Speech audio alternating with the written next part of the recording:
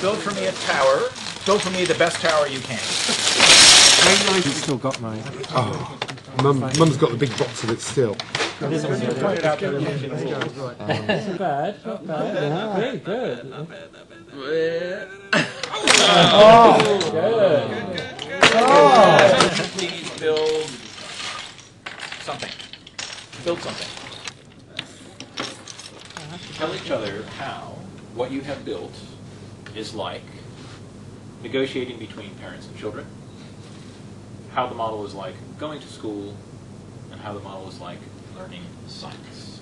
This one is like the kind of parent-child thing. You've got two people who obviously want to do different kind of things, but one of them will always end up dragging the other one in to get them to see their way. This one was the idea of sort of negotiating between parents and children, and that, you know, you're starting off and it's all quite stable, and somewhere along the way kind of the tensions come in, and you know, it all looks like it's going to collapse, but somehow just holds together.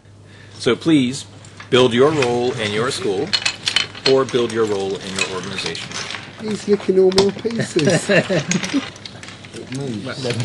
I'm head of faculty, and I've got 3 people that are immediately under me, who then correspond to more people who correspond further down. So I'm sort of sitting there. These are the kids, these are the strands of knowledge that we're giving out, and above me is various people to the all-seeing eye of the head. Here is a model of me kind of like receiving knowledge with like an aerial and a satellite type thing. Here is another model of me, which is like looking through into the windows of opportunities. And this doesn't really represent me, but here is the box, and here is me outside the box. Together, all of you, so there's no individuals or pairs, just all of you, if you can do a bit of self-organization and construct for me a single identity for this team. Does it have to be a square box, or can it be rectangular? That represents, as I understand it, the box that we're in now, all the constraints. And over here we have the concept of breaking out. We've gone from the opaque bricks to the transparent bricks, and the nature of the group is that what we're trying to do is to see through the problems. So can you model for me some of the hows, show me a new space for science, build me a new experience? I think maybe you could have like a collaboration space where you're just sitting down and talking about something. But that would really depend on having a different type of lesson where you could just discuss something, where it's not someone trying to teach something. The stuff I hate is when you've got the experiment and you do the experiment, but there's another experiment that you want to do with it to see if it will do something, but you can't, you're not allowed. In terms of the community coming into the school, I think that could be really good if you did actually have a place that literally has a sofa, a coffee table, something that isn't art, something that isn't a bit like this. Yes, like this, something that isn't table chair. why don't we? So here we've got a microcosm of the real world, the world we live in.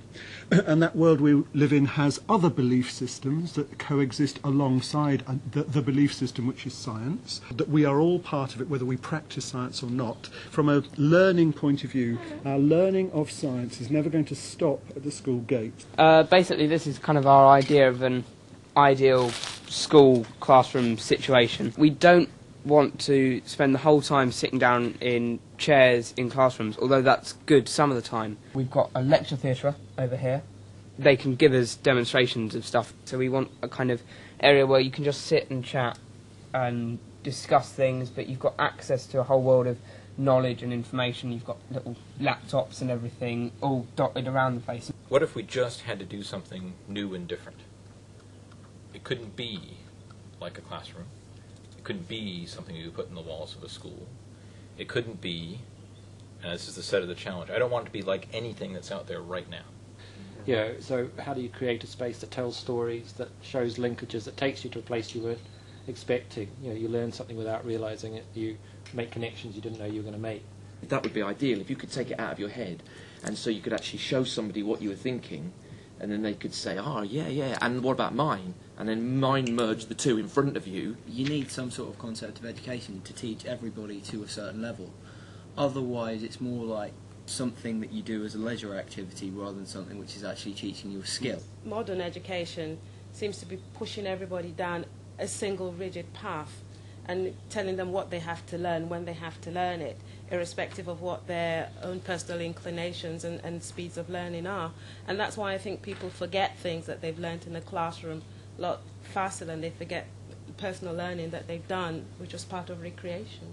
What we're sort of almost going back to is like almost like nursery school learning, but in a much more looking at bigger things. I don't know whether how that can fit into it, but I know I remember everything I did at nursery. Not everything, but I know all the skills that I learnt and all the knowledge I got from nursery. And it felt just like recreation. So I don't know whether that could be built into this in some way.